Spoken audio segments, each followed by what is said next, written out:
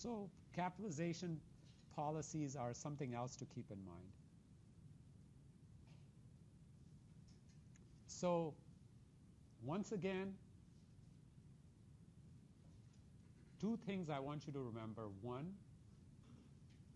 in the general fund, you never record capital assets because it's what? Modified accrual basis. Because you don't record capital assets, you do not record depreciation. There is no depreciation expense under modified accrual basis. Under the full accrual basis, you record capital assets as well as you depreciate them. And the way you do this is when you depreciate something, you assign the depreciation to the different functions. If you had 5 functions and the municipal building was used for all those 5 functions, you allocate depreciation to each one of those. Okay. So the question is that under the modified accrual basis, if you went out and bought a piece of equipment for $1,000, how would you record that?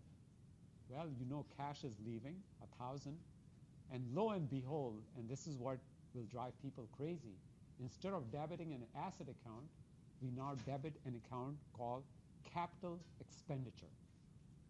Okay, and this is what that slide is talking about.